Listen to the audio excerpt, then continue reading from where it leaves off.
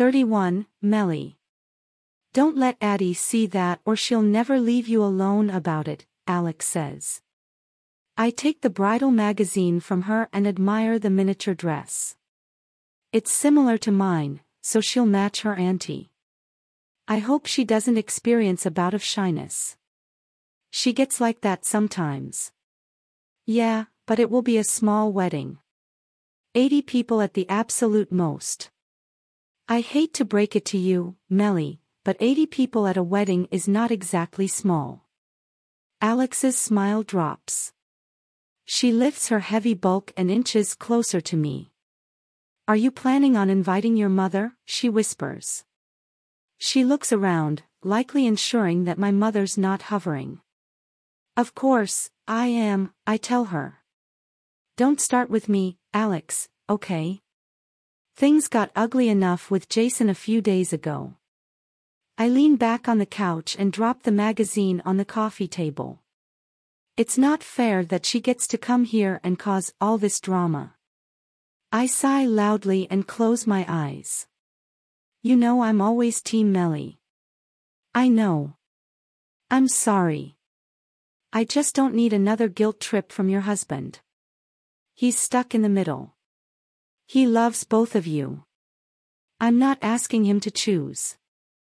I'm not asking him to take sides.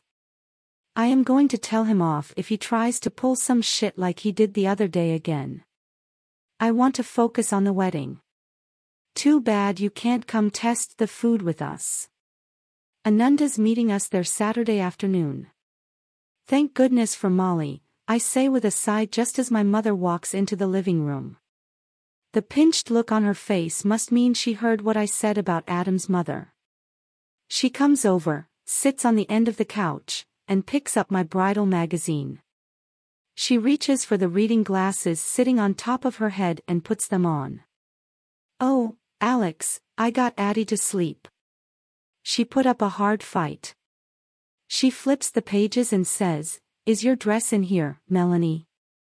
This is the first time I've seen her since last week. She looks thinner, and her crow's feet are more pronounced, but I keep my mouth shut. Maybe she's tired from running after a 2-year-old all day. I lift my hand and gesture for the magazine back. I flip through until I come to the marked page. Something like this, I tell her. It's the same designer. That's not the exact dress, but it's very similar. She lifts the magazine and studies the dress. I wait for her to say something negative like she always does. I look at Alex, and it looks like she's holding her breath. It's pretty, she says, surprising me. I knew you wouldn't care for the frilly stuff. This will look good on you. My mother's face spreads into a genuine smile. Thank you. I take the magazine and flip to the back. This is what Addison is going to wear. She has a poofy version of my dress. Molly wants to know if you want to get dark blue dresses to offset the light blue that Alex and Ananda are wearing. Her smile dips as soon as she hears the name Molly. She purses her lips and takes her reading glasses off her face. Alex stands up, her stomach protruding. She places a hand on it and wobbles away, telling us that the baby is sitting on her bladder. I suppose that means I'm invited to my daughter's wedding then. I honestly wasn't sure until just now. I guess I should be grateful. Deciding not to take the bait, I say, I was always going to invite you. I stand and take the magazine. Let's not do this. Running away again. That stops me in my tracks. Adam telling me that I'm a runner comes to mind. So, I stand my ground and turn to face her. Every time I come near you, you flee. I stand there in stony silence and wait for her to say more. I'm your mother. We should be able to have a conversation, Melanie. I'm not perfect, but I never laid a hand on you. I've always loved you and wanted the best for you. I still do. You have a funny way of showing it. Why? Because I pushed you. Because I had high expectations. Because you spent my entire life making me feel less than when I couldn't meet the expectations that you set. Because on one of the most important days of my life, I heard you tell my aunt that you wish you had stopped having kids after you had Jason. And that I was nothing but trouble and difficult to be around. I thought you'd appreciate my absence. Anyway, she says as if she didn't hear a word I just said, I wish I could have been there with you last Saturday just like I was when you went prom dress shopping. Yeah, I remember that. I was so excited about junior prom, but you hated the dress I wanted. So much so that you walked out of the store and refused to pay for it. I think you said that I had already wasted your time, but I was not going to waste your money. Remember that? Once was enough for me. I learned a lesson that day, so I should thank you. What? That you can go around me to your father to get what you want. She stands too, all attempts of making nice gone. He told me he loved the dress, but that's not the lesson I'm talking about. But it did help because he kind of resented you, even then. No, I learned that I'd have to make my own money and make my own decisions.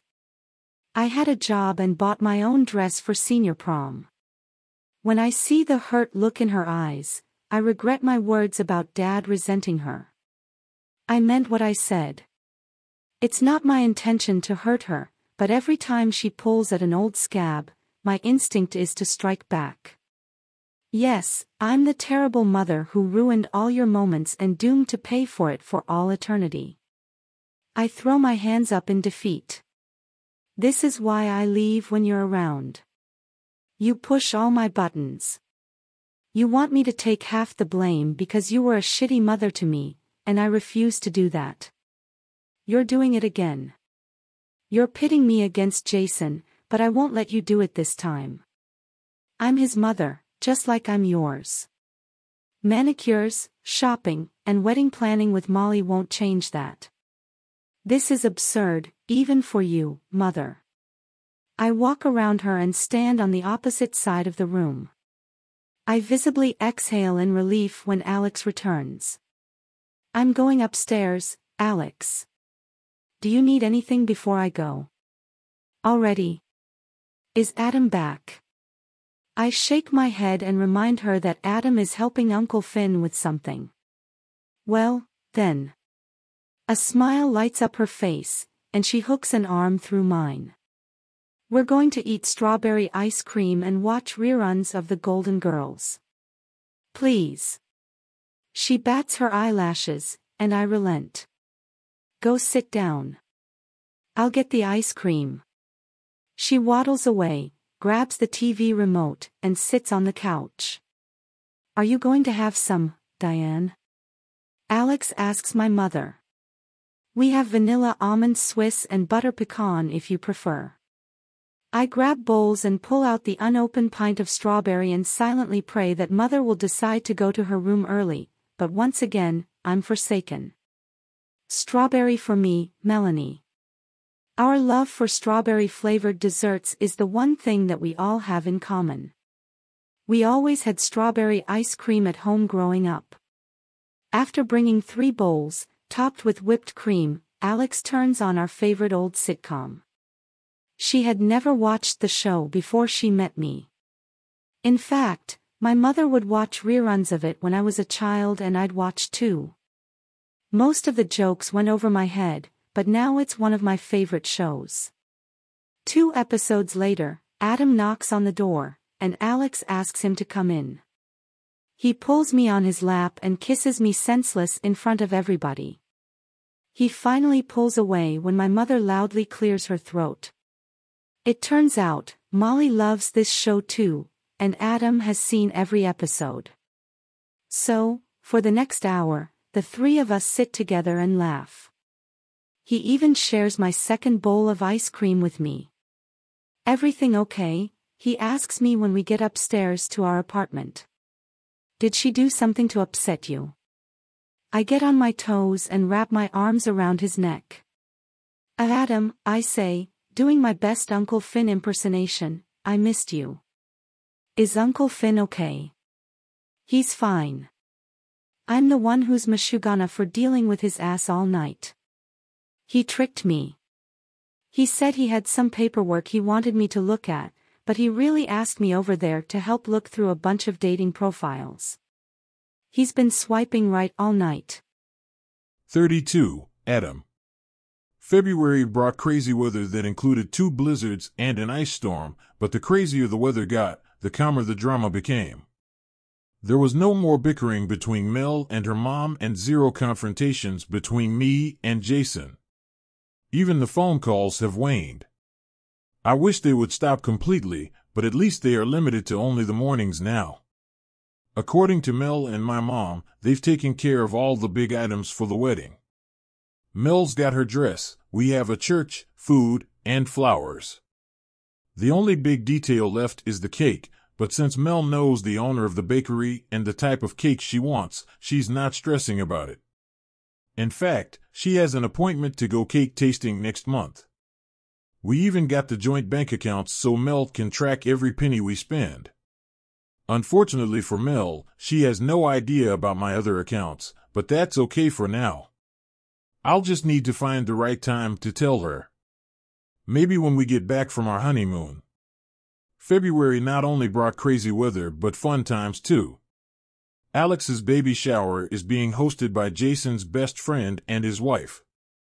Melanie and Ananda helped Sandy plan, and on the morning of the shower, we were met with dry but bitter cold temperatures and biting winds.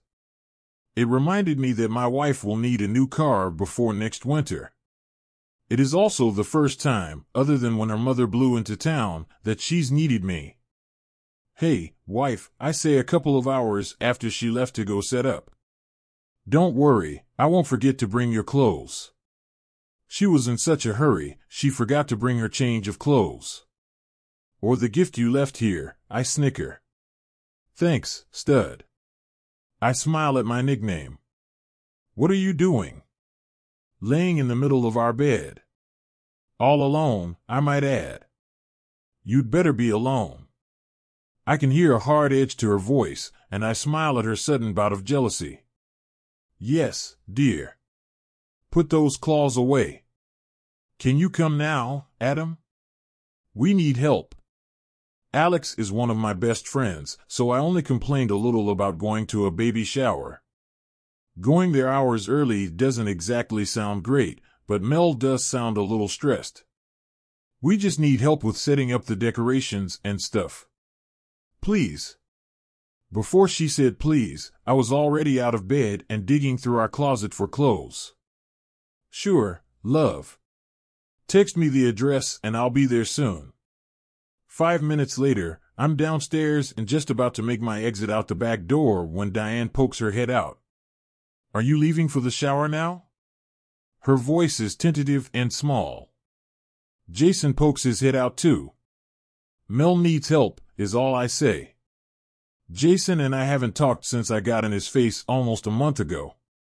Would you mind if I ride with you? I'm a nervous driver in the snow, and I'd like to help too. I stare at her, unsure of how to respond. Let me call Mel and see how much help she needs. She purses her lips, crosses her arms, and waits. Mel must be inundated because she doesn't balk at her mother coming, so I spend the next 15 minutes in my car with my passenger. Neither one of us said a word the entire time. The instant we arrive, Ananda grabs Diane and takes her into the kitchen to set up the food. It's like a pink explosion when I get there. I'm not sure if it's because Alex is having a girl or because Jake's wife is obsessed with the color, but I've never seen so much pink in my life, including the pink shirt my wife said I had to wear. It took everyone 3 hours to get the house decorated and set up for the shower. It didn't help that Jake and Sandy's 7-month-old son was attempting to crawl all over the place. I ended up strapping him to my chest while we worked. By the time the guests start to arrive, I'm no longer needed to do manual labor and am left to enjoy the party. If those two spent less time kissing, we would have been done hours ago, Mel whispers to me. Our hosts are in a corner of the kitchen and Jake has his wife pinned to the wall while he grazes her neck. She lets out a shaky laugh and pushes him away. Their son, Jackson, smiles at me. He's a curly-haired, tanned version of his father. Even though he's only 7 months old, he has a head full of dark curls. He laughs, and drool runs down his chin. I wipe it with his bib, and he sticks a chubby hand in my hair and pulls. I put an arm around my wife and pull her close. You having fun? I ask her. Are you going to take a turn doing that? I jerk my chin toward Ananda, who is wrapping a long piece of toilet paper around Alex's stomach. Whatever the hell that is. The baby in my arms grabs my nose and starts to bounce, laughing and gurgling. He likes you. Mel tries to reach for him, but he pushes her hand away and lays his head on my shoulder. Back in Dublin, I was the Baron Whisperer. I embellish my brogue, and I don't miss how my wife licks her lips and looks at my mouth. We lean against the wall and look in the living room as everyone laughs and talks at once. You know, love, I'd like nothing more than for us to find an empty room upstairs and bend you over. I lower my head close to her ear, letting my mouth tickle her earlobe. I didn't get a chance to give that pussy a pounding this morning. I lick her earlobe, and she jumps in shock. Jackson claps and drools a big glob of spit on my hand. She hooks her free arm with mine and rests her chin on my bicep. I lean down and kiss the top of her head. I got a tour of the house before you got here. She lets out a loud whistle. It's gorgeous. The master bedroom is almost as big as our apartment. They have a pool too. That's so impractical here, isn't it? We only get a couple of months of summer, but I would love a pool. Honestly, their old house is like my dream house. Life's unfair sometimes, isn't it? She sighs wistfully. A tinge of guilt hits, and I open my mouth to tell her everything, but someone in the other room laughs, and I realize this is not the time or the place. You want to buy their old house? I ask her instead. She lets out an undignified snort. It's not for sale, but we couldn't afford it even if it were. Besides, I like the city. We might have to find a fixer-upper. That wouldn't be so bad since you're good with your hands. She puts her face on my bicep and kisses it. Jackson reaches for Mel's hair and gives it a good tug. I remove his little hand and he whacks me on the nose and laughs. Our little bubble is interrupted when Addie comes running to us with her grandma behind her. She seems irritated when she sees me holding another baby. She raises both her hands and tries to climb my legs. My Uncle Ada, she says. Diane picks her up, and when Mel drops my arm, she puts Addison in my free arm. She kisses my cheek and rests her head on my shoulder. Told you, Mel. I wink at my wife, and she rolls her eyes. I bounce both kids. So, Diane says, making no moves to walk away, I see you're comfortable with kids, Adam. You're an only child, right? Mel goes completely rigid. The only child of a single mother, I tell her, weighing my words carefully. But my ma comes from a large family, and I have cousins back in Dublin. Maybe I can take you for a visit next year, love, I say to Mel. She gives me a doubtful look. For once, I'm happy to have her mother nearby. There's no way she'll go on a tirade about how we can't afford European vacations with her mother around.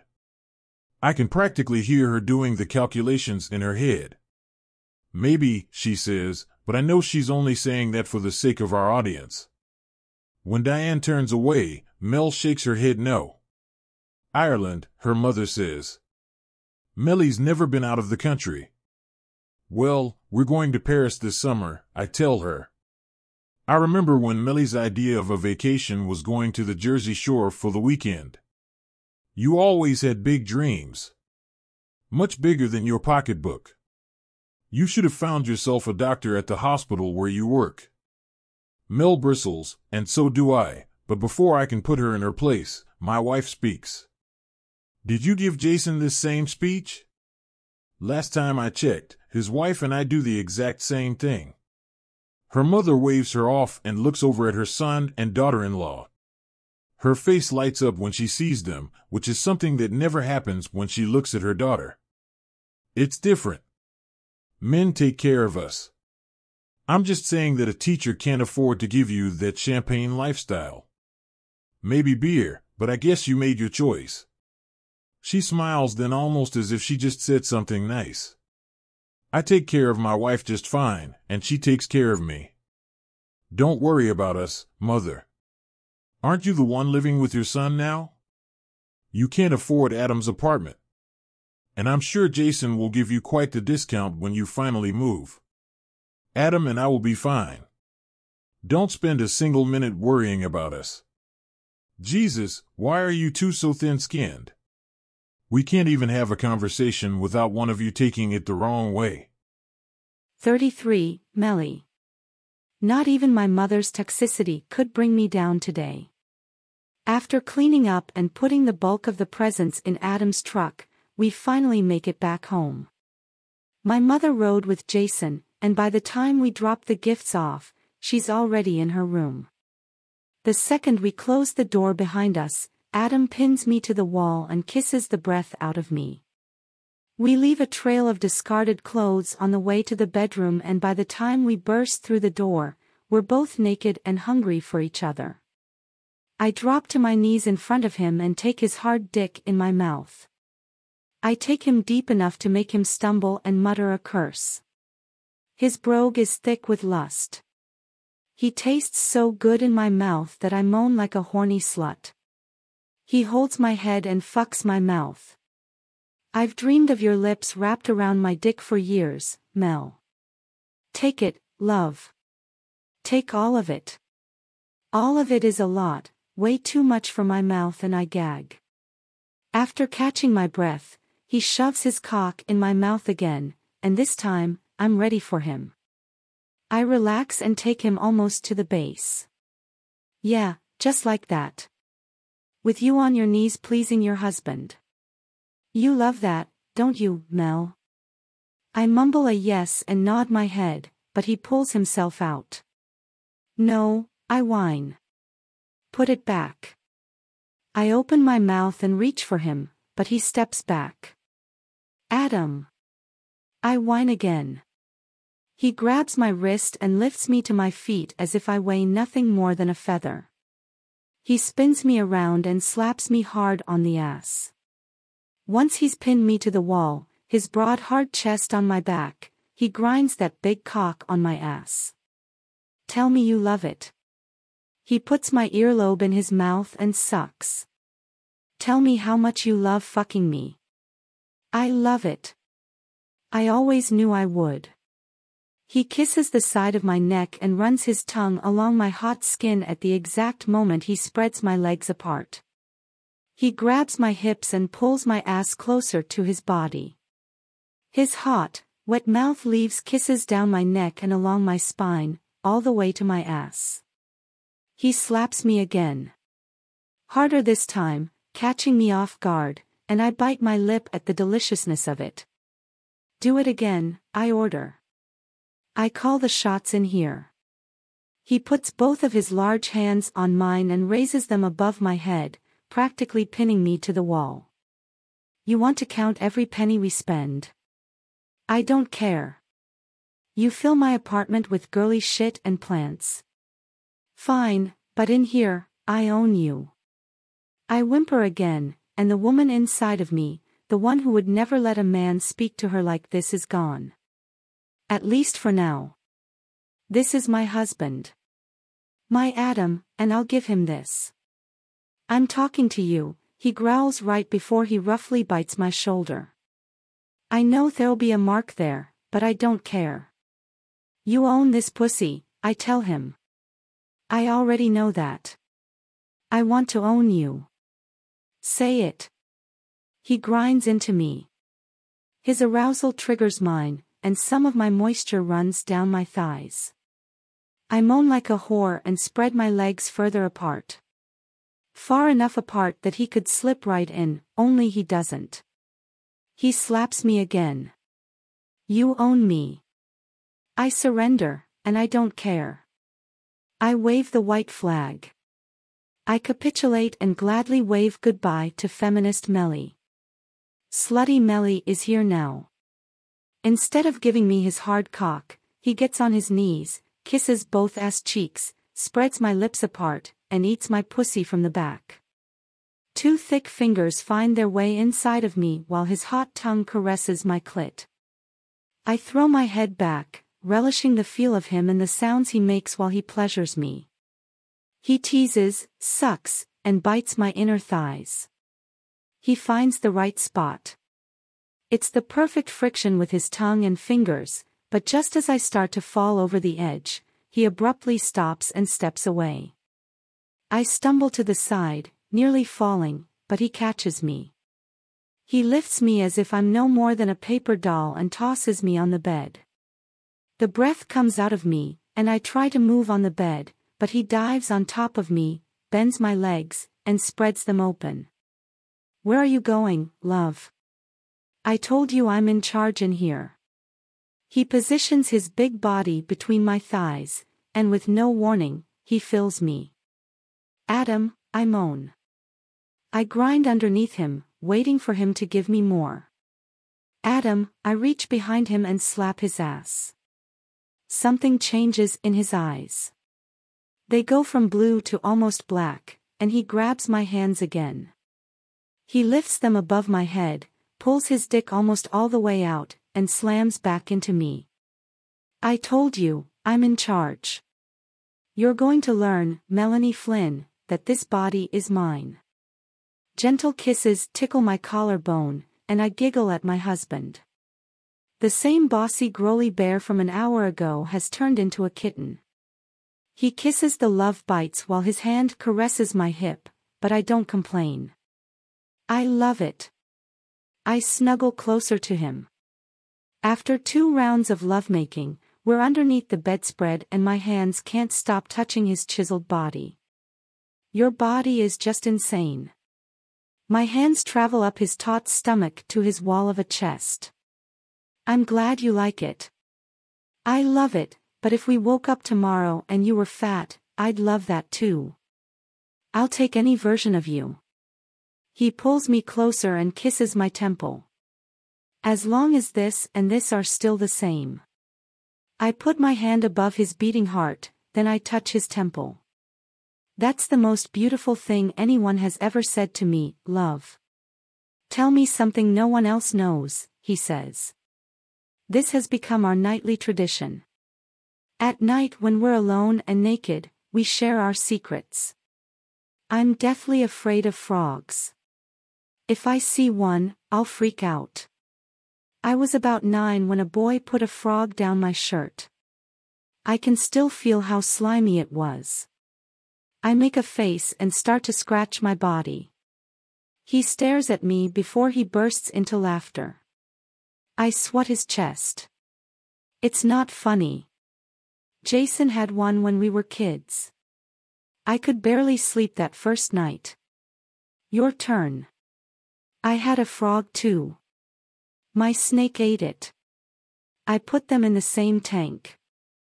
I was only about 10 and thought they could be friends. I asked Uncle Finn to help me look for it. His name was Jumper. When I told him I'd put them in the same tank, he whacked me upside the head and told me my snake ate my frog. I felt so guilty. I put a hand to my mouth and feel the bile rising in the back of my throat. After making a few gagging sounds, he rolls his eyes and says, "You're such a girl. At least I'm not a frog murderer. And the idea that your mother let you have a frog and a snake. Disgusting. She's not a wimp like you. I'm going to need ice cream to help me recover from your snake and frog drama." I extricate myself from his side, but he pulls my wrist and I fall on his chest. He gently tilts my face to his and kisses my lips. He reaches for my ass and caresses it while I walk away. I grab my short, silk robe on the way out of the room. After filling a bowl with ice cream, I return to my husband. Adam is sitting up in the bed with his back leaning against the headboard. I straddle him and sit on his lap. He pulls me closer, and I wrap my legs around him. He unties my robe, leaving my body completely exposed. Where did you go to college? I ask him, suddenly eager to learn everything about my husband. Brown University, he says without meeting my eyes. The spoon of ice cream freezes halfway to my mouth, and I let out a loud whistle. The Ivy League. I'm impressed. I suddenly understand why he's not too worried about debt. He got a scholarship. You majored in education. And economics, he says. I have a master's degree in economics, too. What about you? Where did you go? Rutgers University. Confession time. Tell me something. It can be anything. I try to eat a spoon of ice cream, but he steals it and puts it in his own mouth. He looks at the ceiling while he thinks. I don't like bananas. I shove more ice cream in his mouth and roll my eyes. That's lame, Adam. You said anything. Something profound. Something life-altering. I'm building up to something here. He slides his hands under my robe and cups my ass, pushing me closer to him. I have something you can sit on, wife. My sexy as fuck wife. He sucks on the base of my neck, and I sigh at the sensation. He lifts and places me on top of his hard cock, and I sink down in it. Okay. Life-altering events, here we go. I slowly start to grind on top of him. I'm already sore, and he's stretching me fully. My grandma asked me to join the priesthood. She was on her deathbed, so I told her I would do it as soon as I was old enough.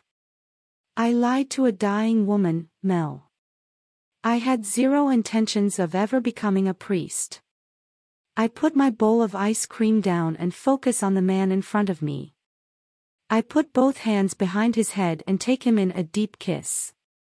I ride his cock while his rough hands grab my ass. You're a bad boy, Adam Flynn.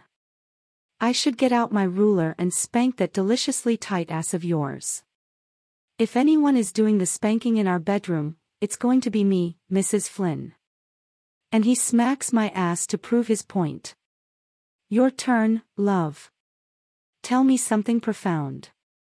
His hands maneuver my hips. He lowers his head and sucks a nipple into his mouth. His lips are cold from the ice cream, and the sensation causes me to shiver. Eyes on me, I tell him. He lets go of my nipple and his eyes clash with mine. I hold my breath and say, this moment right here is the most profound of my life. Why? Because you're making love to your husband. He kisses me again, his soft lips driving me so crazy I almost forgot what he asked. Eyes on me, Adam. He complies. He holds his breath and waits for me to speak. Because I'm in love with my husband. His breathing stops. I lean in for a kiss, and he moves his head back. Large hands cradle my face, and blue eyes lock with my brown. Say that again.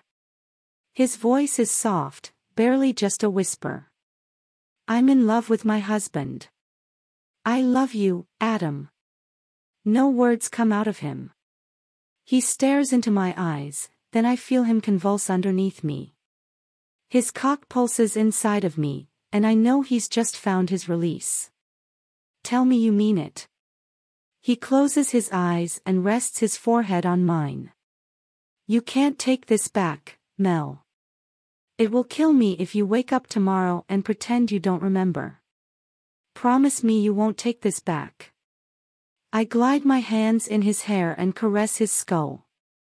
I kiss his lips before I look into his eyes again. I'll never take it back. When I'm old and on my deathbed, I'll think of this moment as I take my last breath. I love you, Adam Finnegan Flynn, my husband. And I love you, Melanie Elise Flynn, my wife. I think I always have. We were made for each other, love. Do you have any siblings on your father's side? We made love again after my confession. Hours later, we're still in bed. This is my favorite part. This is when I learn things about my husband that few people know. I can tell he's stopped breathing. I look into his face, but he looks away. I'm happy being my mother's only child, he says. I don't like talking about him, Mel. He leans back and closes his eyes. I've talked about him more with you these past few weeks than I have in years. Did you want any growing up? I ask him, changing the subject away from his father. I have cousins. I never really thought of it. My mom's family is big, and I've never been lonely. Tell me something you want. Something money could buy if we had the funds. But it has to be a want, not a need. I lean on his body and think. I've never been rich, and I've been practically on my own since I was 18, so money has always been an issue for me. I think I'd like to travel. Buy first-class plane tickets and fly off to Bali or Tahiti on a whim. I'd love to own a vacation home someplace like Myrtle Beach. Stuff like that. What about you? He reaches over and pushes a piece of hair off my forehead. I'd like to give you everything you want. Do I have you? Till my last breath. Then I have everything I want and need. So do I, love. 34, Adam. My legs feel like lead by the time I hop off my bike Monday morning.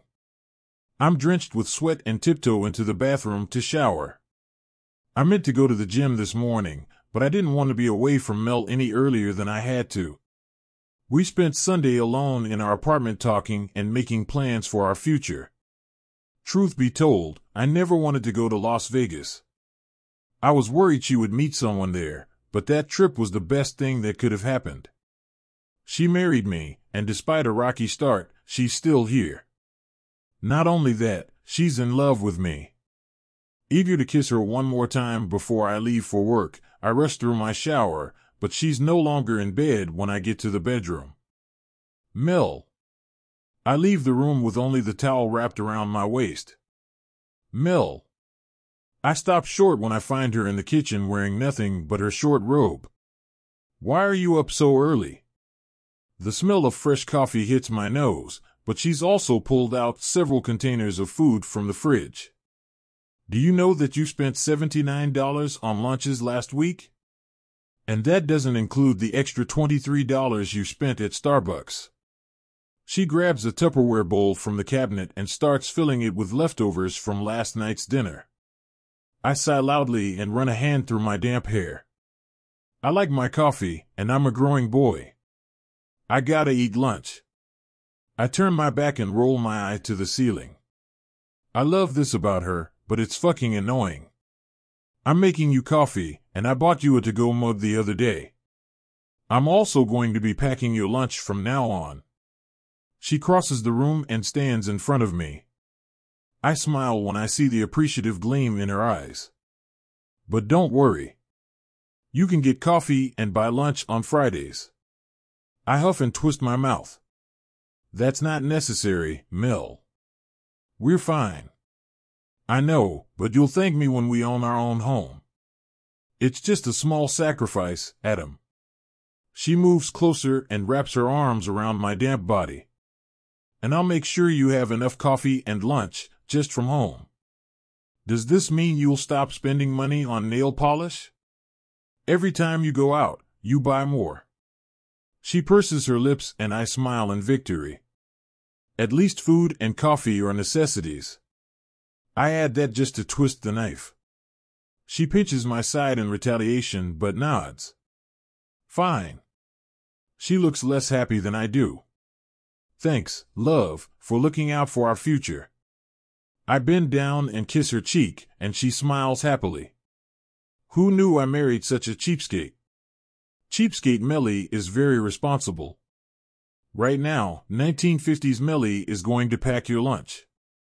Tonight, Slutty Melly will rock your world. She walks away and pours coffee in a black to-go mug. Who knew there were so many of you in there? Maybe I should have you committed. Very funny. If you do that, you'll miss out on Slutty Melly. I wouldn't want to do that. I love you, she yells to my retreating back. Love you too, cheapskate. And do you think 1950s Melly can make me breakfast? 35, Melly. I have something to show you, love, Adam says. His facial expression gives nothing away. His blue eyes are clear as always, but my husband does not offer me a smile. He doesn't give me his trademark playful smirk either. I minimize my spreadsheet and close my laptop. My eyes follow Adam while he walks to the bedroom. I get up to follow him, but only make it halfway down the hall until he comes out carrying my old tote bag. My eyes widen in shock when I see it, and I reach for it, but Adam pulls it away. Love, he says. Your days with this bag of dicks are over. A laugh escapes, and I cover my mouth with my hand, but Adam doesn't laugh back. In fact, he looks irritated. Something flashes in his eyes, and his jaw ticks. He opens the bag, but I lunge for it. He takes one step back and holds the bag over his head, making it impossible for me to get it. He pulls out an unopened box and peels off a sticky note from it. Let's hope this one does a better job of getting out the cobwebs than what's-his-name did the other night. Ananda. He crumples the note in his hand and tosses it on the floor before he slowly pulls the long, purple dildo out of the box. Care to explain, wife? His voice is low, almost deadly, and I inadvertently take a step back. I cross my arms and meet his hard stare. Care to explain why you're going through my stuff, husband? He smiles, showing off his perfect, white teeth. I like it when you call me husband, and no, I don't care to explain. Not beyond finding this bag shoved in the back of the closet. Neither do I. I cross my arms and stare in his face. He waves the dildo around and says, explain. I think a dildo is pretty self-explanatory. Oh, so you're going to be a smartass. I meant the note, damn it. He grinds his teeth and his jaw ticks again. I don't answer, and he speaks. My imagination is running wild, Mel. If I'm reading between the lines, Ananda got you a dildo because you fucked some guy who didn't know how to satisfy you. Is that right? I leave his question unanswered and walk to the fridge. I pull out a cold bottle of water and pray that he drops the subject.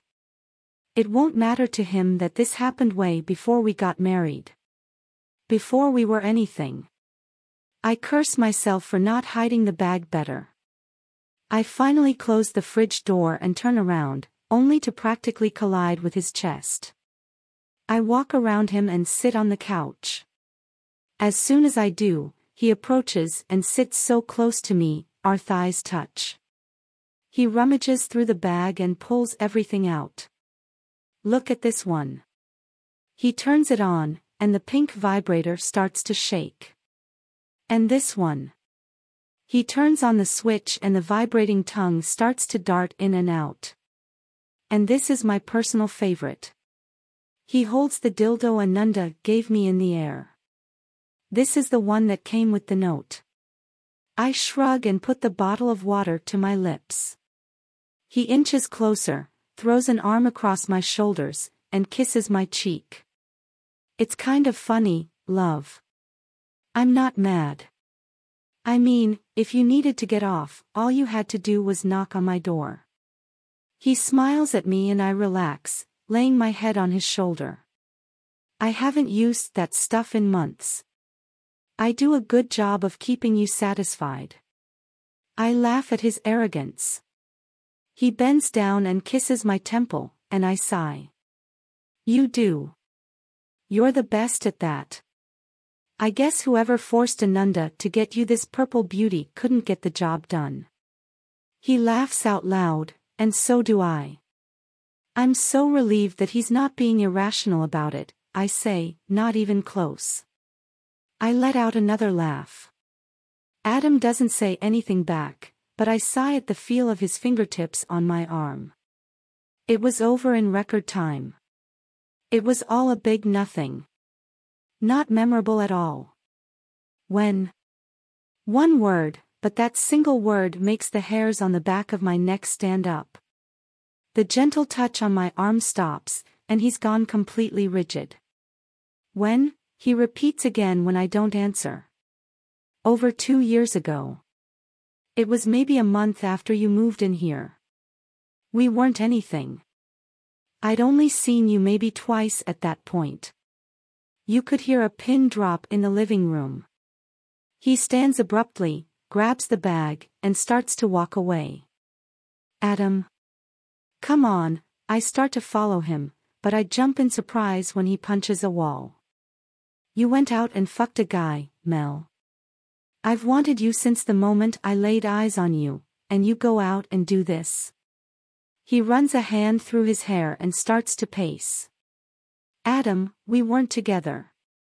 We weren't anything. And don't yell at me.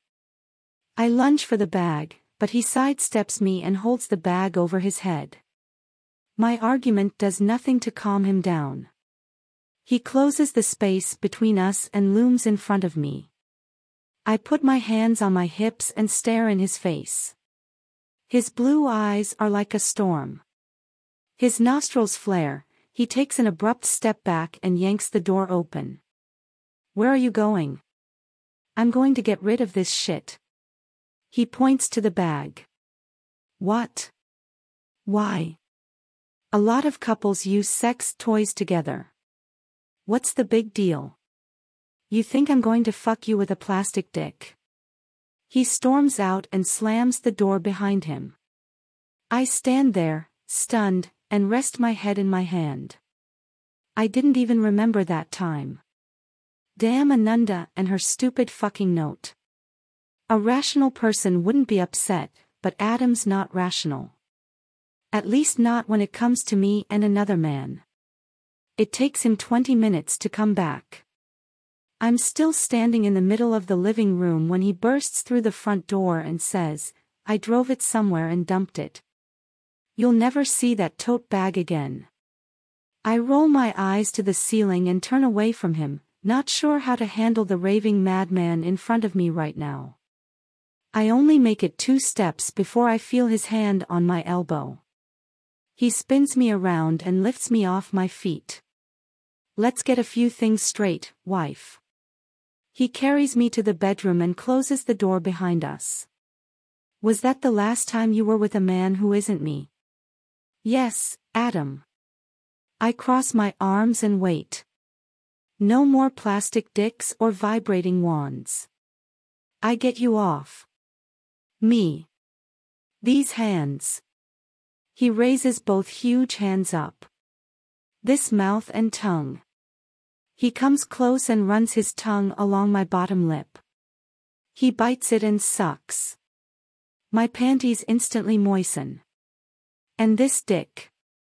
He places both my hands on his hard cock. He picks me up again and tosses me on the bed. I'm going to make you come with each of them right now. He lands on top of me and his mouth crashes on mine. He's hungry for me. His kiss is deep. He's kissing me as if this is our first and our last kiss. He leaves my mouth long enough to suck the base of my neck. I curse at the sensation, and I mentally prepare myself to wear a scarf around my neck for the next few days. Off. He mutters that word right before his hand lands on the elastic waist of my yoga pants. I kick the offending pants and underwear off. He jumps off the bed long enough to undress. By the time he's naked, so am I, and I'm spread eagle on the bed eagerly waiting for him. His lips land on mine again, and his hands slide between my legs. 2 fingers find their way inside my warm slit. I moan his name and wrap a leg around him. He fucks me with 2 fingers and rubs my clit with his thumb. He roughly sucks a nipple into his mouth and I come on his fingers. He traces his tongue up my sternum to my mouth. That's 1. He kisses my mouth gently. I get no chance to come down from my high. He licks his way south this time, tracing his tongue all the way to my spread thighs. He teases my pussy until I cry out his name, but he has no mercy on me. He licks and sucks until I come on his tongue. That's 2. He rolls me on my side and slides in behind me. Adam, I say, breathless. I don't know if I can come again. My heart rate hasn't calmed down, and I'm still riding the high of the second orgasm. He lifts my leg and enters me from behind. You can, love. And you will. Now, tell me who rules this body. He gives me the long, slow, and deep strokes that I love. My eyes roll to the back of my head at the feel of him inside of me. Tell me who owns this pussy. Who? He asks again. You, Adam. Only you. 36, Melly. The balloons bounce along the wall, and my heart thumps so loud, I'm afraid the nurses can hear it. It's been a hell of a day. Alex called me at 10 o'clock in the morning, claiming she was having contractions. Jason was already at work and in the operating room. When I got downstairs, she was leaning over the kitchen table while my mother rubbed her back. Addie was in the middle of the kitchen crying. Her water broke in my car on the way to the hospital. I remember the look on her face and the liquid seeping into my cloth seats and dripping down Alex's leggings. She reached over and grabbed my hand, squeezing it as tears streamed down her reddened cheeks. Things only worsened when we arrived at the hospital. The doctors rushed Alex into the operating room for an emergency C-section when they discovered the baby was breech and her heart rate had dropped. Jason walked in right as they were wheeling Alex away, and I've never seen my brother so afraid before. His knees almost buckled. It was only when I grabbed his hand, pulled him into a hug, and told him everything would be okay that he relaxed. It didn't last long though. He changed into fresh scrubs and went into the operating room, only this time he wasn't the surgeon. He was the worried husband and father. Even now, knowing that she's out of surgery and in a private room, my heart won't stop thumping. My knees turn to jelly in the middle of the hallway, and my husband stops right along with me. You want me to carry you, love? I look into his blue eyes and wrap my arms around him. The balloons hit him in the face, but he shoves them away and squeezes me in his arms, saying soothing words. I was so scared, Adam. And you weren't there. My eyes fill with tears, but he swipes them away. He cups my face, and I bite my bottom lip and will the tears to stay at bay. I got here as fast as I could, Mel. And he did. He was here 30 minutes after I sent him the text. I don't think I would have made it without him. Despite having Tina, Ananda, and Alex's father here, I was only slightly relaxed when Adam got here and took me into his arms. You did. It's just been an emotional day. I exhale and brush my bangs off my forehead.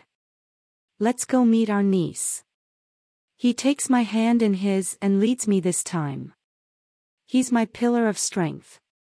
The minute he found me in the waiting room, he pulled me into his arms as if I was the one in distress.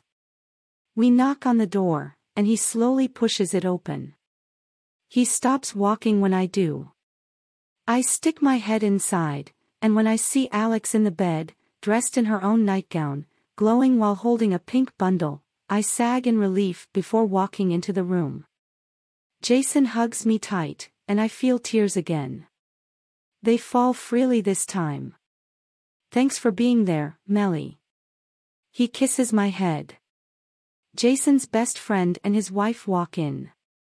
He's holding a huge bouquet of pink flowers and she has a big brown paper bag in her hand. My mother and Addison walk in right behind them. "Mommy!" Addison screams. She pulls her hand from my mother's and starts to run to Alex, but Jason catches her before she can get a chance to jump on the bed. "You have to be careful and not jump on Mommy," Jason says to her. He walks to the bed and gently lays Addison next to Alex. "So, I'm glad everyone is here. We had a bit of a scare today, but my sister saved the day." "All I did was drive her here, Jason," I say. "You did more than that. You stayed calm. You had a clear head and Alex told me you made sure she didn't freak out." Adam puts a hand on my shoulder and gently massages it. "So, now that we have everyone here, we want to introduce you to baby Dupree. Please tell us you finally gave this baby a name," Jake says. "She's always had a name. We just wanted it to be a surprise." "Well, tell us, son," my mother orders. "What's my new granddaughter's name?" "Everyone, meet Melanie Christina Dupree." I let go of the balloons and they hit the ceiling. Both hands cover my mouth as I look around the room. I look at Alex, and she smiles and nods her head. "If this is because I drove. We picked this name as soon as we knew she was a girl," Alex says. "Melanie after Jason's sister and Christina after mine." "It's beautiful," Sandy says. "Yes, beautiful," Tina agrees. "Melly and Adam, we want you to be the godparents," Jason says. "Can I hold her?" Alex nods, and I walk to the hospital bed. Adam drags a chair close to the bed, and Alex places the tiny bundle in my arms. 37, Adam. My wife, I'm picking up groceries so I can make dinner. Me, just hurry up and get here. We can order dinner. My wife, almost done. Already in line. And we need to cut back on ordering out. I toss my phone and sigh in frustration, but I pick it back up when it vibrates against the table. It's a picture of the long line at the grocery store. Of course, the line is long. We're bracing for another snowstorm in late March, and my wife has completely lost her mind. True to her word, she's packed me a lunch every day except Fridays.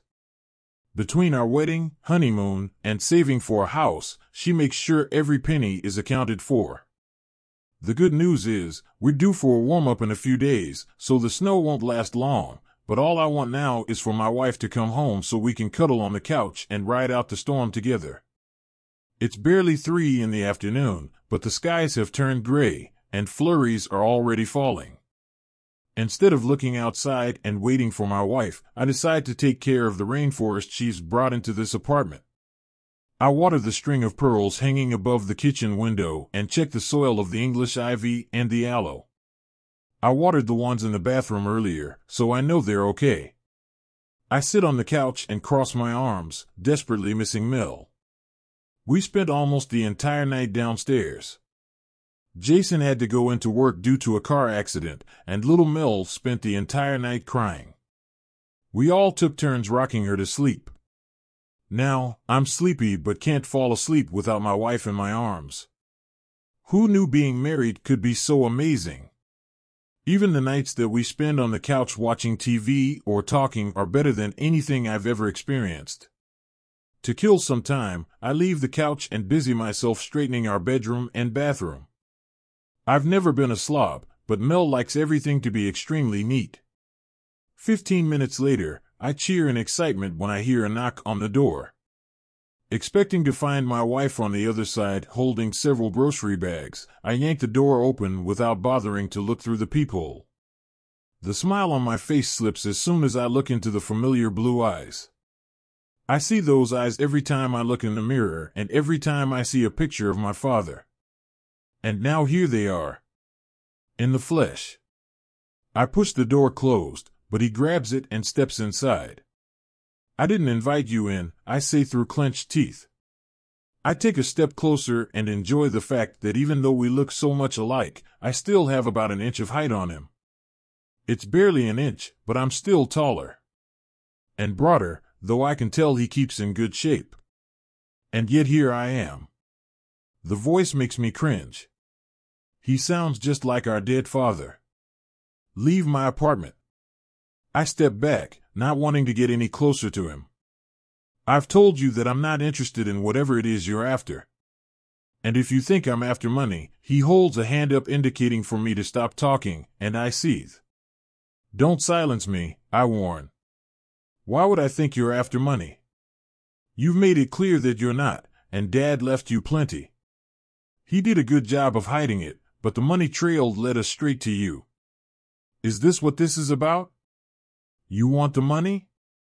The joke's on you, asshole, because I never wanted it, but I'll give it all to charity or burn it before I'd. His brows furrow and he takes an angry step closer. I can feel the rage radiating from his body, and at this moment, I don't care. In fact, I want him to throw a punch so I can take all my anger out on him. But it's not his fist that he uses, it's his eyes. He stands still and examines my face. I feel like a specimen under his gaze. I turn my back to him, unable to stand his stares any longer. He even smells like our father. I told you I'd be here. His voice sounds less smug than it did over the phone, but there's still a hint of arrogance. You're taller than I thought you would be. The tinge of amusement in his voice surprises me. Not willing to be cowed in my own home, I turn to him. You're exactly like I thought you'd be. So, you've thought of me then? I don't know if you're aware, but there's going to be a snowstorm tonight. You should just go to wherever the hell you came from before traffic in this city comes to a standstill. I walk past him and open the door. You've seen me. You want to take a picture for your sister? She's your sister too. She's the one who found you. Found me? I wasn't lost. He makes no move to leave. In fact, he walks around the place, running his hands over the furniture. He even arches an eyebrow when he sees Lola. Why are you so hostile? Why can't you take a hint? I ask. Your voice is just like his, he says. No. That's you. There's a picture we have at the house in Montauk of father when he was around your age. You're his spitting image. Can you be more offensive? I ask him. You think I want to be like that asshole? You think I want to be some rich prick who takes advantage of and lie to women much younger than he is? You think I'm the type of guy who would cheat on his wife and stash another family out of sight? Hide us like we're some dirty little secret? But it's okay, right, because he has all the cash in the world and can write any check. I can feel the color creeping up my neck. The last time I got this angry was when I woke up to find my wife had abandoned me the morning after our wedding. I punched the wall then, and right now I'd really like to punch him in the face. No, I don't imagine you would. That's all he says. Nothing more, and I find his lacking response has mollified my anger. At least for the time being. You're stubborn like him too. And that gets me to take a step closer to him, ready to push him against the wall and unleash all my anger. You don't intimidate me. I'm the same size as you. I'm taller, I hiss. Now, get the fuck out of my apartment before I throw you out the damn window. I just got here, and I'm not leaving until we have a conversation. I told you I'd come to you. I gave you every opportunity to control the situation. You gave me? I don't need you to give me shit. You might run that damn company. You might be the mighty fucking Ethan Henry Bradford III, but you're not shit to me. I'm your brother, he says, as if that should resolve everything. We share a father. We share DNA. We share a sister who has been losing sleep for months over you. You were never our dirty little secret, only the little brother we never had a chance to know. I'm going to say it again. We just want a chance to get to know you. You can make that as easy or as difficult as you want, but we're not going away. The asshole finally steps away from me, walks into my kitchen, and opens my fridge. The balls on this guy. He very audaciously pulls out the half-finished bottle of that disgustingly sweet wine that Mel drinks. What the hell are you doing? I ask him. Well, you didn't offer me anything to drink. That's probably not a bad thing considering your terrible taste in wine. Don't worry. Big brother to the rescue. I'll send you a case of the best stuff. He puts the wine back and pulls out a bottle of water. After drinking half of it, he puts it down and starts to unbutton his coat. I'm half a second away from grabbing him by the collar and throwing him out when I hear the keys jingling in the front door. My stomach drops at the prospect of Mel walking in on this. Of all the ways I imagined her finding out, this didn't make the list. The plan was to sit her down and tell her, but after we returned from our honeymoon. I look around and consider throwing him in the closet, but it's too late. The door opens and then shuts. Added. She does that thing where she mimics the way Uncle Finn says my name. The grocery store was a disaster, but 1950s Mellie's going to make a delicious dinner. Slutty Mellie will take over for the dessert portion of the evening and let you have your way with her. Remember that thing you did the other night when you threw my leg over? I know exactly what she's talking about, and my mouth goes completely dry at the exact moment she sees our guest. She gasps and stops short at the sight of him. I run to her and take the bags out of her hands. I didn't know we had company. She looks from me to him, likely waiting for me to make an introduction, but I have no idea what to say. Then something clicks on her face.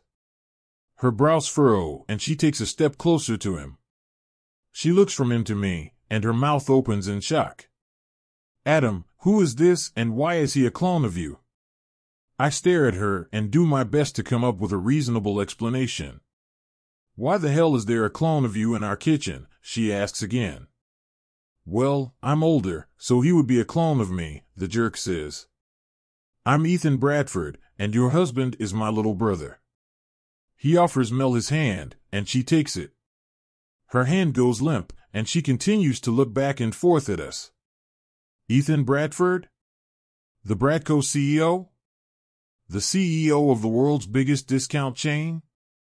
That Ethan Bradford? The bag in my hand drops to the floor. You know who Ethan Bradford is? I ask when I finally regain my ability to speak. Yeah, I used to. Whatever she was going to say got lost, and she shakes her head as if trying to make sense of something. Did Ethan Bradford just say that you and he are brothers? But you're an only child. I'm my mother's only child. I stubbornly maintain my position. Well, unfortunately for your husband, we share a father. You do understand you have two sides to your family, right? Can you shut up and get the hell out of here? He has the nerve to smirk at me, but when I take 2 small steps in his direction, Mel grabs my wrist and stops my advance. She pulls me into the corner opposite Ethan. Did you just find out about him? That he's your brother? She lowers her voice and points a finger at my unwanted guest. He stands there, watching us and craning his neck. I can't meet her gaze, and my silence is all the answer she needs. I see, she whispers. He's nothing to me. I reach for her, but she takes a step back. But you knew? I asked you, Adam. She looks at Ethan again, taking her time studying him. Part of me wants to turn her around so she can look at me, not him. When she finally turns to me again, I know she's noting the similarities between us. I knew there was a resemblance from the few pictures I've seen, but I didn't realize how many similarities there are until he knocked on the door. There's no denying that we are closely related. I told you he doesn't matter. Well, that hurts considering we've been calling you for months, he says. We? And I guess I know who that New York number belongs to. We have a sister, Ethan says. Her name is Elizabeth, he adds. Will you shut up? I yell. Mel steps between us, places a hand on my chest, and holds me in place. I feel a sense of comfort from her touch, but when I try and hold her hand, she drops it. I need to speak to my husband alone for a minute, she says to Ethan. She doesn't hold my hand like she does each time we go to the bedroom. She's ready for bed before me every night, but she never wants to go to bed alone. She always offers me her hand, and I'll lead her to the bedroom. It's become our nightly tradition, but right now, she's avoiding my touch, and I don't like it. 38, Adam.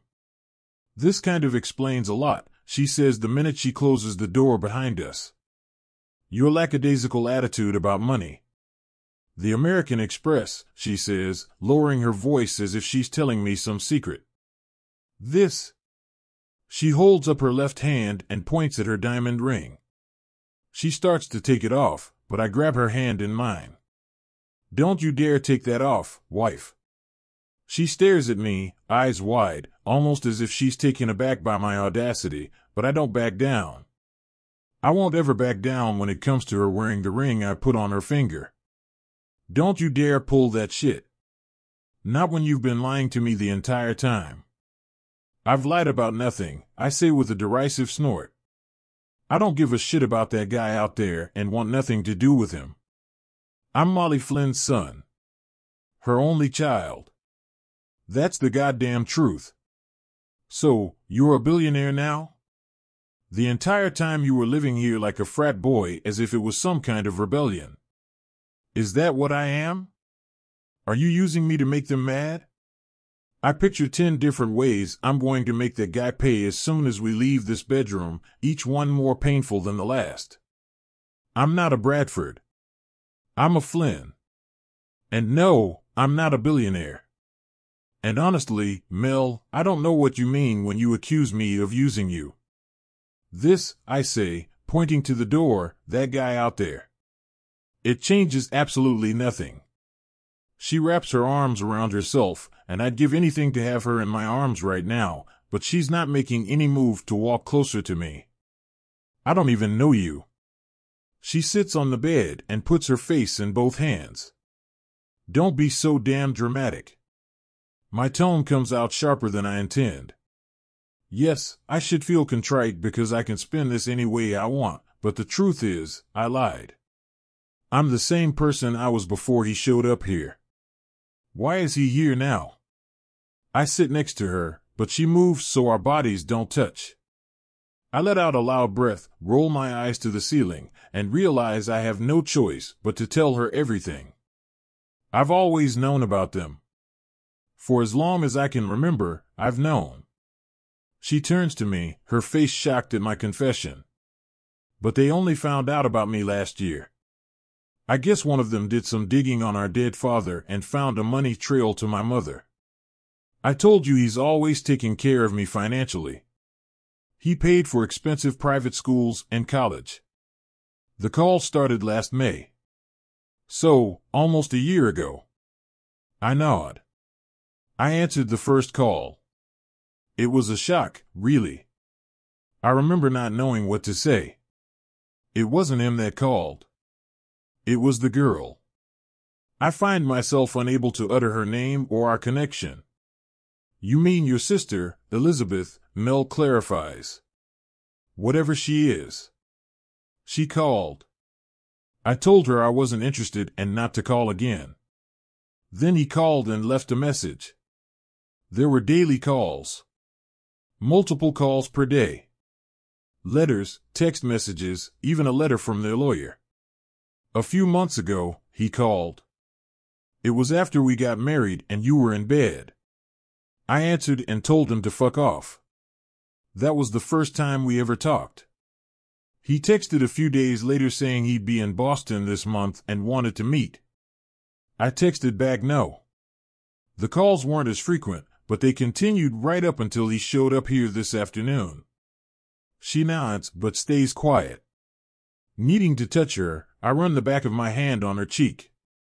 She doesn't move away, but I don't get the reaction I want. Why didn't you tell me? She searches my face as if I'm a stranger she's trying to get to know. I take her hand and put it on my chest. I don't like to talk about my father, and they are a part of him. You're a part of him too. I said I don't like to talk about him. She gasps at my loud tone and pulls away from me. I stand up abruptly and start to pace the room. That topic is off limits. Always. I've told you as much as I'm willing to share. She stands too, but she doesn't cower. She closes the distance and points her index finger in my chest. Well, the part of your life that's off limits is in our kitchen. She turns her back to me then, and I imagine she's trying to gather her thoughts. I know her. I know this is far from over. Where did you get this? She asks, pointing at the ring. Tiffany's in Las Vegas. So, it's real? You think I would put a fake diamond on your finger? How much did it cost? I'm not going to dignify that with a response. I can look it up, she threatens. Then look it up, but I'm not going to be the one who tells you. That's obvious. You don't tell me a lot of things. If you're not part of the Bradford fortune, how did you pay for this ring? And don't tell me some bullshit about having a job. I take a deep breath and say, he left me money when he died. I didn't want it. Still don't. I was going to give it all to charity, but Ma begged me not to. She said if I didn't use it for myself, then save it for my children. I used some of the money to buy your ring. It was the first time I ever spent a penny of it. The room is eerily quiet after my admission. I open my eyes and she's staring into my face as if she doesn't even know me. Let me guess, she finally says. $50 million. When I nod, she walks around me, opens the door, and walks out. I run behind her, but she runs down the hall and opens the front door. I'm getting out of here. Don't follow me. I don't want to hear another word out of your lying mouth. She grabs her purse from the floor, steps out, and slams the door so hard, the paintings on the wall shake. Mel. I open the door, but she's already at the bottom of the stairwell. With the snow falling, I know she won't go any further than the apartment below. In fact, I'm convinced of it when I see her car keys on the floor. I slowly close the door and turn to face my unwanted houseguest. He's no longer standing in the kitchen. He's sitting on the sectional, flipping through one of Mel's bridal magazines. You need to go. I need to go find my wife. I stand as far away from him as possible. I can feel the monster inside of me scratching to get out, and if I lay a hand on him, I might not be able to stop. He might be almost as tall, but I'm a trained fighter, and I'm sure he's probably never thrown a punch in his entire rich, pampered life. You people are all the same, do you know that? I don't hide the bitterness in my voice. He stands, but luckily for him, he keeps his distance. You're my brother, so you do realize you're talking about yourself, right? I don't force myself on people who have made it clear they don't want to be bothered with me. Have you ever considered that it's not always about you? Hell, it's not even about me. There are other people involved. People who have gotten hurt too much by your asshole father. Leave us alone. For the first time since he barged in here, the smug arrogance slides off his face. I don't see contrition, but it does humanize him a little bit. He takes a step closer and pulls a card out of his pocket. He writes something on it and puts it on the coffee table.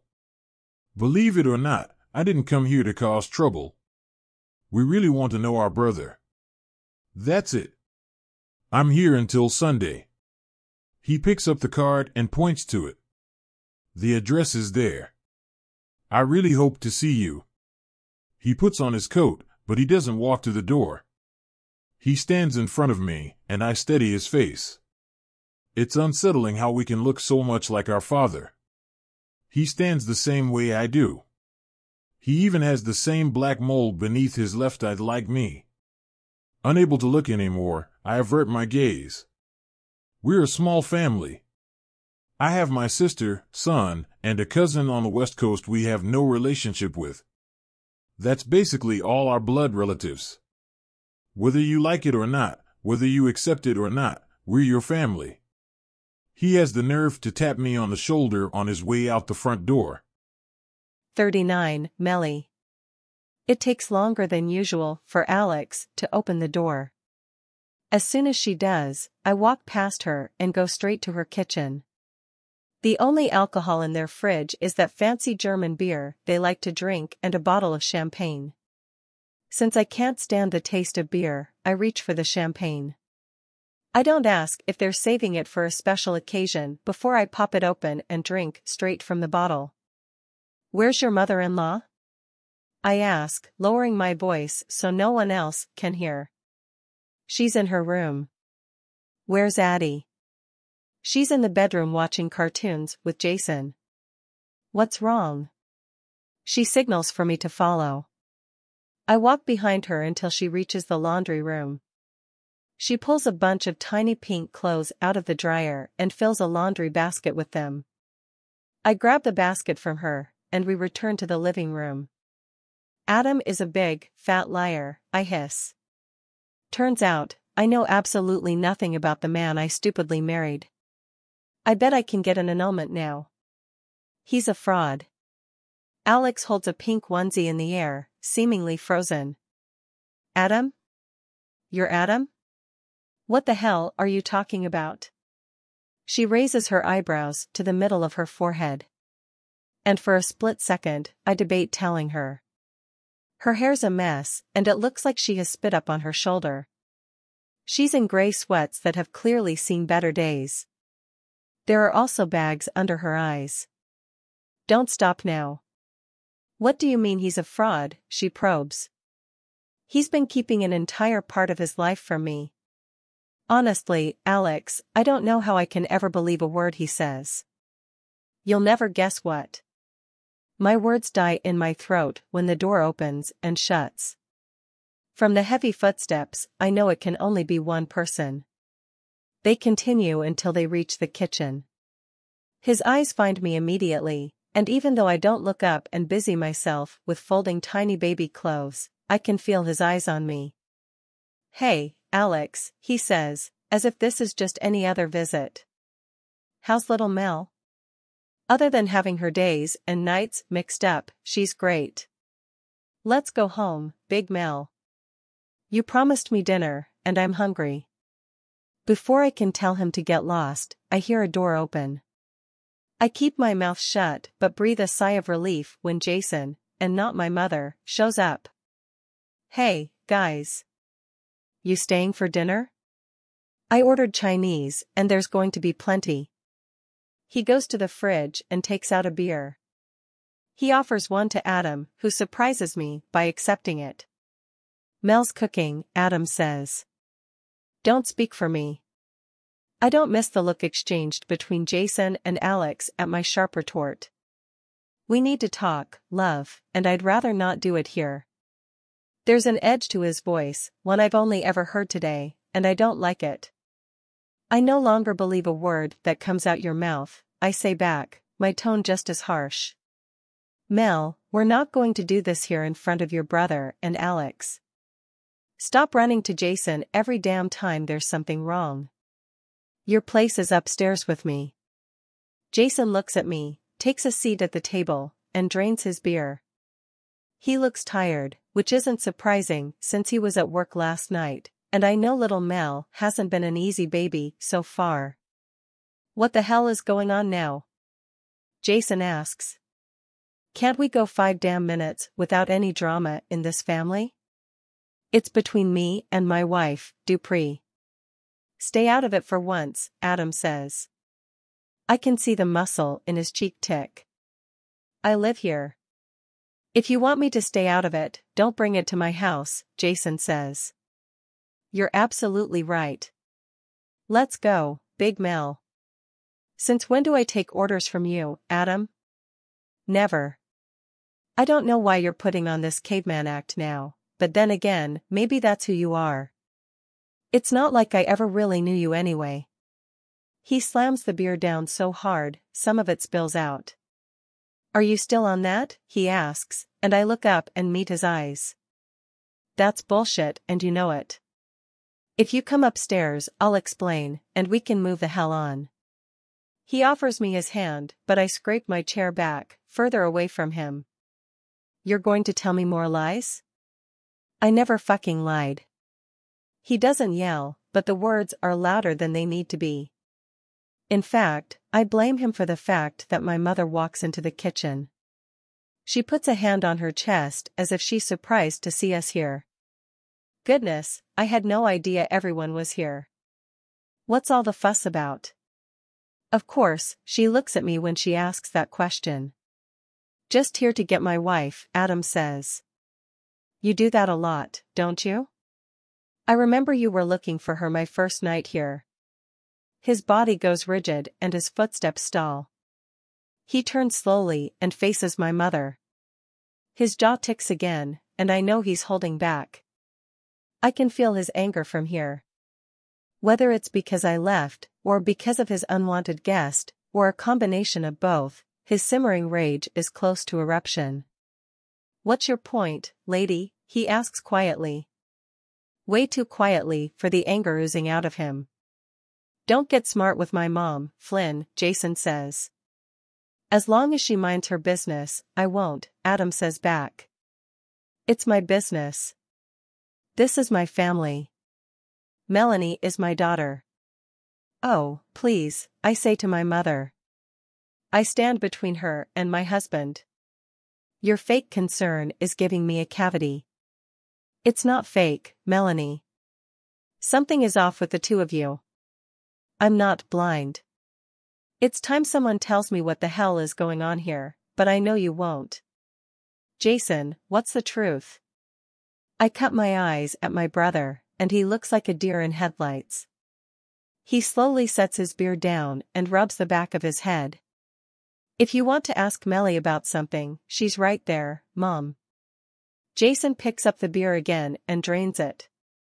My mom opens her mouth as if she's in shock by Jason's rebuke. She looks at me again, and her eyes narrow when she sees my smirk. Proud that you've managed to turn your brother against me? Really? How the hell did I do that? I didn't realize I had that much power. I stand up this time, ready to take my rage and frustration out on her. Jason must sense it because he stands up too. He's going along with this farce of a marriage or wedding or whatever the hell you want to call what you two are doing. What we're doing is minding our own damn business, lady, Adam says. He stands next to me and wraps a protective arm around me. Sounds to me like you have enough of your own problems to worry about. Don't worry about my wife. She's fine. Flynn, I told you to shut up. Jason walks over and stands in front of Adam. Tell her to shut up, Adam says back. Melanie, I'm not the least bit surprised that you would end up with someone as disrespectful as him. She points to Adam as if saying his name is beneath her. You two are a farce. When this all blows up, I won't be around to pick up the pieces. Adam drops his hand and takes a step closer to her, but I stand between them. Mom, that's enough, Jason warns. When have you ever been around to pick up the pieces for me? To pick them apart? Sure. To criticize and lay blame?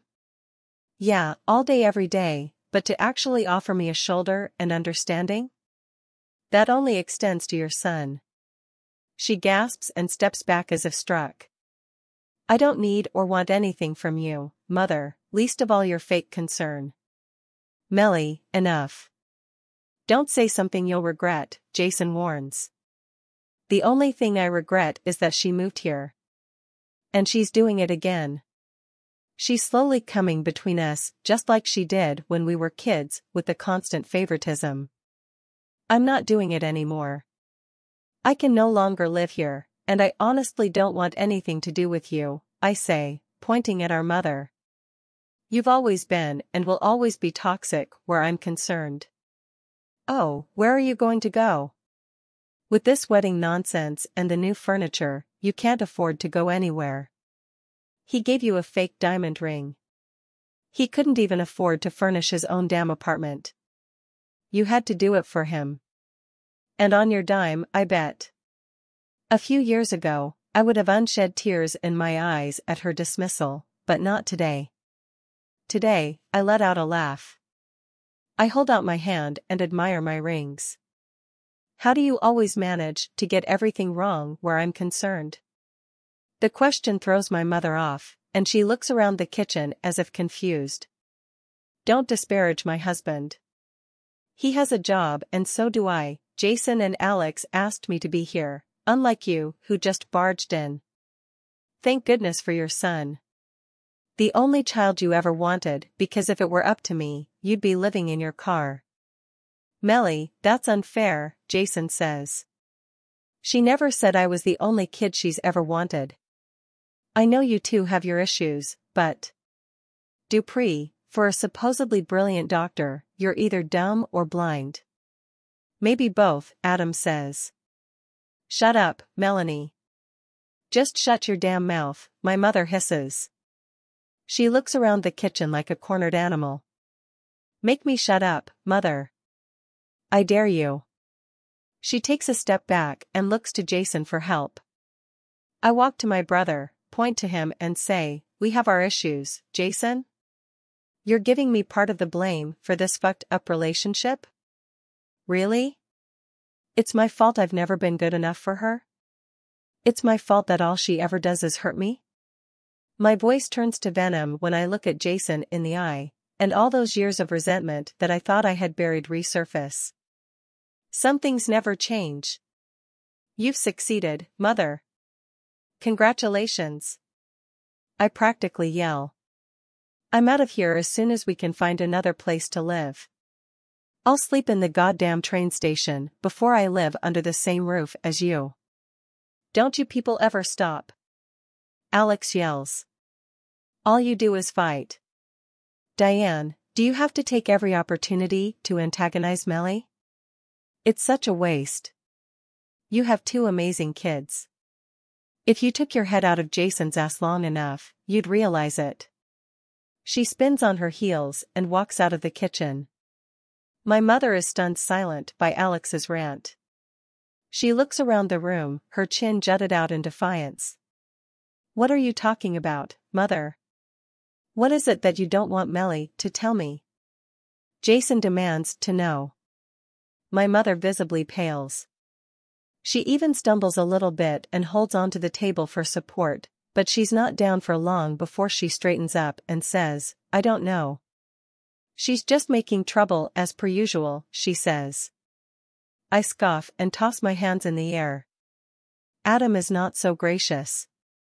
You're a goddamn liar, lady. He takes a step closer to my mother. But I think this time your precious Jason will finally see you for who you really are. Tell him, Mel. I grab Adam's hand and say, Adam, it doesn't matter. He needs to know, Mel, because if he defends her one more time, I don't know if I'll be able to stop myself from ripping him apart. Tell me what? Jason says, moving closer to our mother. Whatever it is, I want to hear it from you, Mom. Jason takes her elbow to keep her in place when she tries to walk out of the kitchen. Right now. You need to tell me right the hell now. I don't know what she's talking about. Her voice trembles, but she casts her eyes down, almost as if she is too ashamed to look at Jason. The doorbell rings, and we all look around, stunned at the interruption. Alex returns and gets the food from the delivery man. Addie comes and starts to climb on her high chair. Adam picks her up and puts her in it. If you people don't mind, I want to feed my daughter dinner. Alex slams the bag on the table and grabs plates from the cabinet. I've lost my appetite, I say.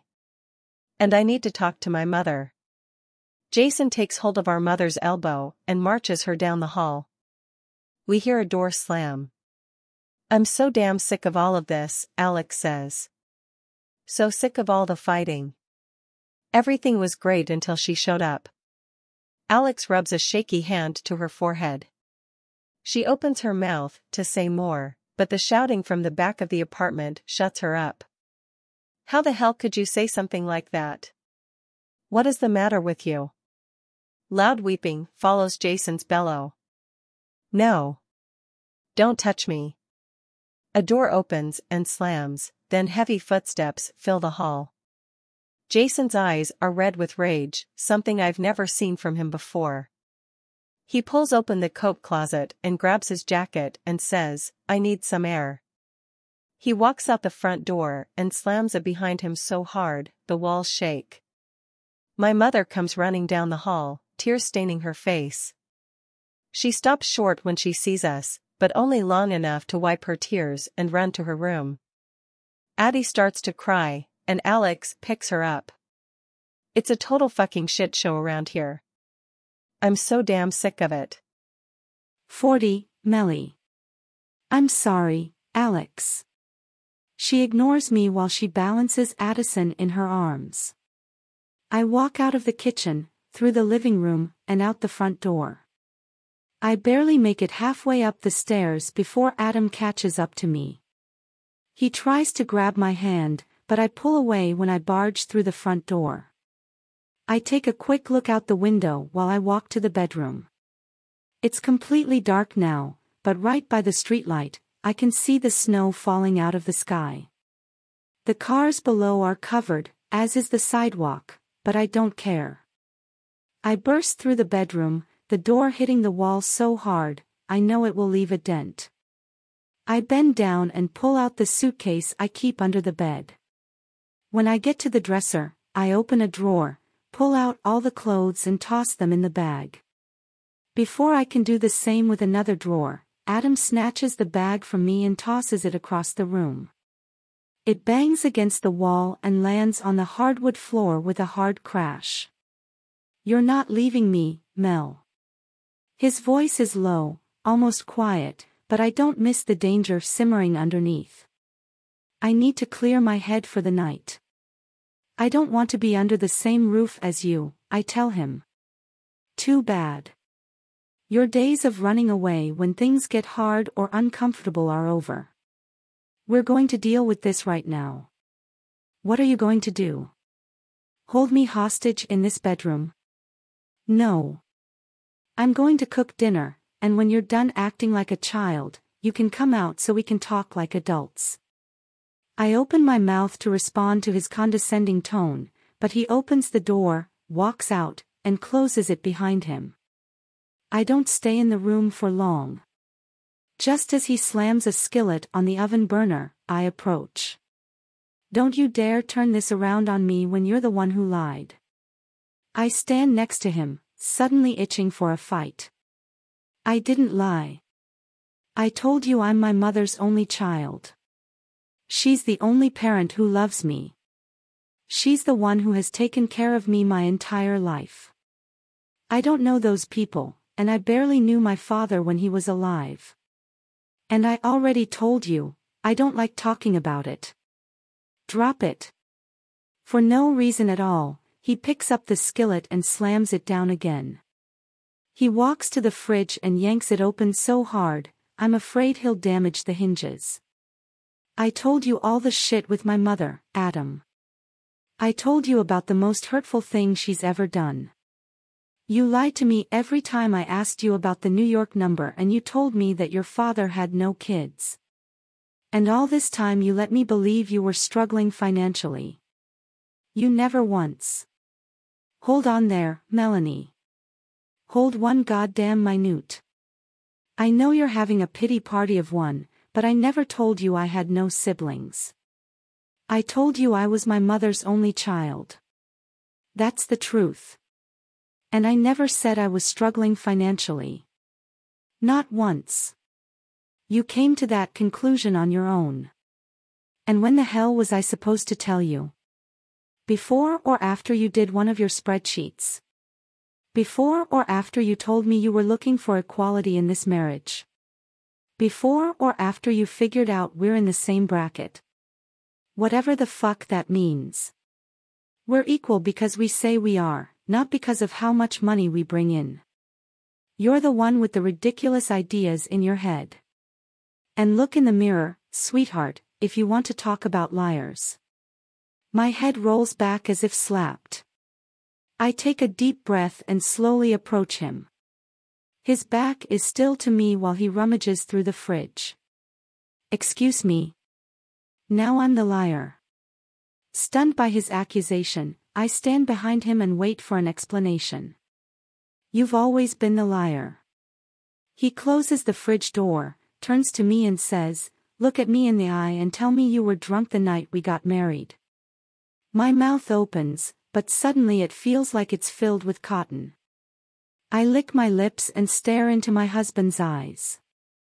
I take another deep breath. Nothing comes out. You what? You can't say it, can you? The minute you woke up, you ran like a scared rabbit and lied to your family.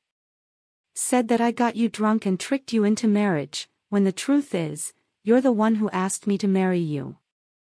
And newsflash, wife, you weren't drunk. I refuse to acknowledge the truth of his words. You're not going to turn this around on me. And for the record, Adam, the answer is before. You should have told me that you're a millionaire before I did the spreadsheets, before I talked about being equal and before I started waking up at the butt-ass crack of dawn to make your lunch so we can save for a house. You've made such a damn fool of me. I'm done talking about it. Now you know. That asshole did me a favor because now I can stop tiptoeing around the money issue. And I love those things about you, Mel.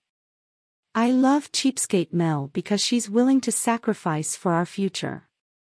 I'm crazy about 1950s Mel who always leaves a sweet little note in my lunch, and I can't keep my hands off slutty Mel. I loved learning about you that way. I shake my head, too far gone in my anger to listen to his reasoning. Whatever, Adam. What's the real reason you kept this from me? Did you think I would be after your money? Oh, for fuck's sake, Melanie Flynn. He slams the skillet again. I married you without a prenup. You want the damn money. Take it. I don't give a shit about it. He opens the fridge again and looks inside. After a few minutes where the only sound is the rapid beating of my heart, he looks at me and asks, do you want chicken or beef for dinner? His tone is back to normal, signaling that he's done with this conversation.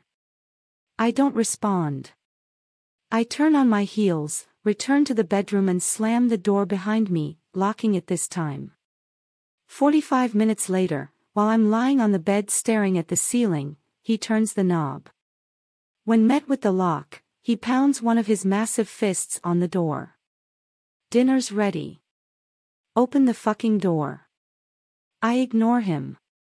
In fact, I turn on the TV and turn the volume on full blast, but that does little to drown out the pounding. He stops a few seconds later, and just when I think he's gone, he knocks the door off its hinges. He stands in the middle of the room looking like a man possessed. I try to scoot off the bed, but he reaches for me and grabs my hands. Once he's pulled me up, he throws me over his shoulder as if I'm nothing more than a bag of dirty laundry and carries me to the kitchen. He sits down, puts me on his lap, and wraps an arm around my waist to keep me in place. He reaches for my plate and puts it in front of me. I made steak since you don't like the way I cook chicken, is all he says. He eats his vegetables and sweet potatoes with one hand, but when it's time to eat his steak, instead of letting me go so he can use a knife and fork, he picks up the steak with his free hand and eats it like a caveman. My stomach growls. I haven't eaten since breakfast. Tonight was supposed to be a romantic night of being snowed in with my husband. I was supposed to make him dinner, and we were going to spend the night making love either on the couch or in the bedroom. Some nights he'll spread a blanket out on the rug in front of the TV and we'll make love on the floor, but today has turned into a complete shit show. My stomach growls again. I sigh, reach for my fork and eat. He only lets me go after I take my last bite. I clear the table and clean up. He doesn't try to talk to me again. While I straighten the kitchen, he sits on the couch and turns on the news. While the weatherman talks about the storm, I walk away and take a shower, hoping it will clear my mind. It doesn't. By the time I come out and put on pajamas, I'm more hurt and confused than when I went in. I'm supposed to meet with the baker on Saturday to sample the different cakes. Last weekend when I looked at flowers with Molly and Ananda, I cheapened out because I had to pay extra for my wedding dress. Now, I just feel like a damn fool with my budgeting and penny pinching. I open one of the spreadsheets and look at what we've already spent compared to expected expenses. I slam the laptop shut just as he walks in. He's in nothing but a green towel wrapped around his waist. Water glistens on his bare chest and droplets fall out of his damp hair. When he drops the towel, I turn away from his semi-hard cock. Still giving me the silent treatment, huh? Okay. When he goes to the drawer to look for his clothes, I grab an extra blanket and pillow from the top of the closet. "You are sleeping in our bed," he orders. "My bed. When I first moved in here, you said the bed was mine. You're the one who is sleeping on the couch. You can sleep on your weight bench for all I care." I slam the blanket and pillow on his chest, and he looks at me dumbfounded. "Not happening." He tosses them across the room and gets on his side of the bed. Since there's no way I'm sleeping with him, I grab the pillow and blanket and leave. I'd slam the door, but it's already hanging off the hinges. I barely have time to get situated on the couch before he comes stomping. "You're so damn immature," he says. "Come back to bed." "I'm fine out here." "Fine. Take the damn bed." "I'll sleep out here." I hop off the couch and run to the bedroom before the words are fully out of his mouth. He doesn't follow, and I miss having his big body to cuddle with. Most nights, I end up lying right on top of him before falling asleep. As hard as his body is, he's so comfortable to sleep on. It's still relatively early, barely 10 o'clock, and instead of being wrapped around my husband, I'm alone on the massive bed. I don't know how long it takes me to fall asleep, but I know I watch television until my eyes become heavy. When I wake up hours later, my legs are spread open and I feel something between them. Warm lips and a hot tongue on my clit. I reach down and feel thick, soft hair beneath my fingertips. He spreads my legs wider and kisses the inside of my thighs.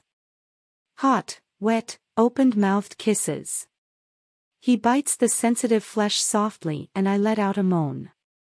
2 fingers slide inside my wet pussy, and I bite my lip at the sensation. "Adam," I moan. "That's right, love. Say your husband's name." I couldn't say his name again even if I wanted to.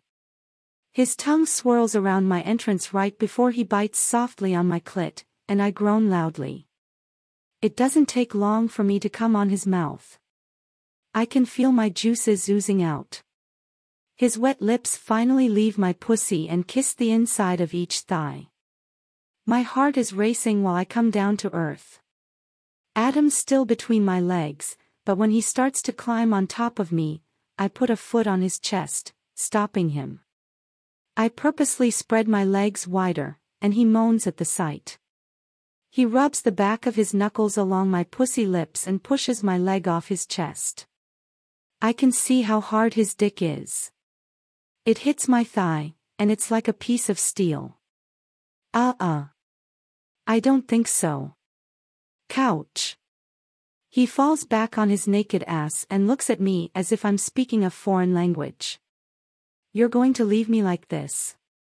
He points at his hard cock, and I admit, it's huge and looking straight at me. It wouldn't take him long to explode, either inside of me or in my mouth.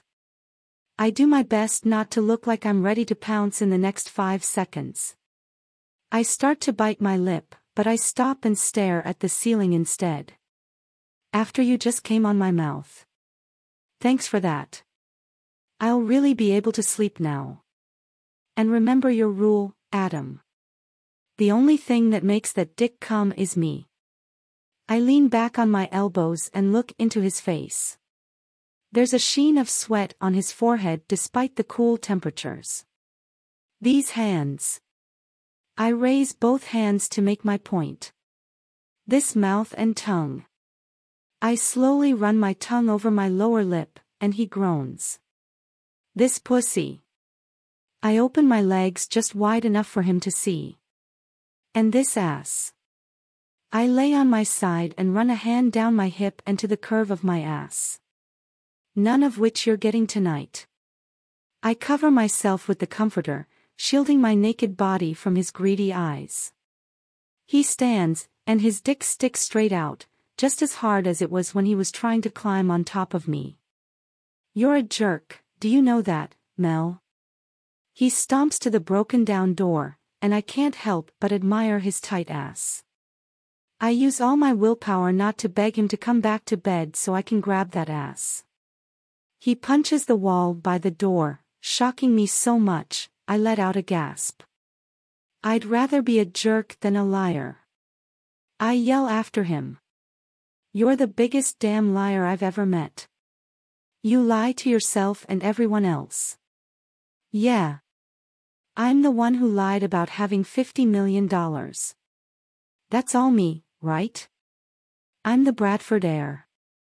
I hear another thud against the wall. He either punched it or kicked it. Go ahead and break your hand. I'm sure the ER nurse will love to stick a big, fat needle in it. The name's Flynn, sweetheart. Same as yours, he yells. And fuck the Bradfords.